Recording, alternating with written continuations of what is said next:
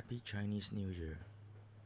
Today is the first day of Chinese New Year, and people are full of hope and aspirations, maybe some fears, but generally excitement.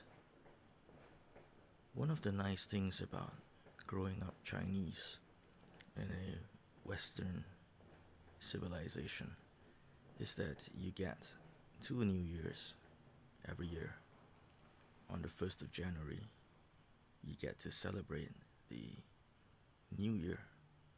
You have resolutions, you look back on the past, you give thanks for the good, you try and learn from the bad, and you look forward to the new year with hope and faith and excitement.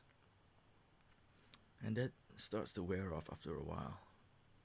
And then comes along Chinese New Year, which is supposed to fall on the first day of spring, as it would be in China, according to the lunar calendar.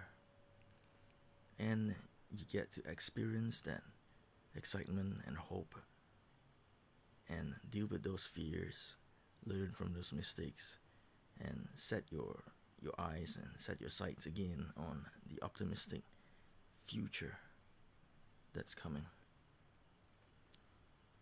So you get the New Year, the Gregorian New Year, you get the Lunar New Year, and being in multicultural Malaysia, there's also the Muslim New Year. Although the Muslim New Year is not celebrated with as much vigor as the 1st of Shawwal, which is the new month that comes in after the month of Ramadan, where everyone is fasting. But anyway, what I'm saying is 1st of January, hope and excitement and optimism. Chinese New Year, hope and excitement and optimism. The 1st of Shawwal, hope and excitement and optimism. It gets to the point where you have to think about it.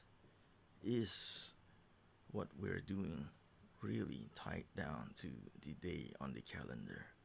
Or do we give meaning to these dates themselves? And if we can give meaning to the 1st of January, if we can give meaning to the first day of Chinese New Year, if we can give meaning to the 1st of Shawwal, if we can give meaning to Thanksgiving, to Christmas, etc., etc., when we give ourselves reason to rejoice, when we give ourselves license to hope, can't we just give ourselves that license and that reason, that permission to have hope and belief and confidence? Can't we just give ourselves that permission to have hope and faith every single day when the sun rises? And I'm saying, yes, we can. You don't have to wait for a date that society or tradition tells you you can hope. You can hope every day. Every day is a new day. Every day is the start of a new year. And so on this first day of Chinese New Year, I want to say to you all of the greatest blessings, all the happiness and prosperity for a new year. And I want to say to you also the same tomorrow and the day after that and the day after that and the day after that. And every day as the sun rises on you, it's the beginning of a new year of increased prosperity and increased hope and increased blessing in your life. Let this be so, my friend, on this first day of Chinese New Year in the year 2017.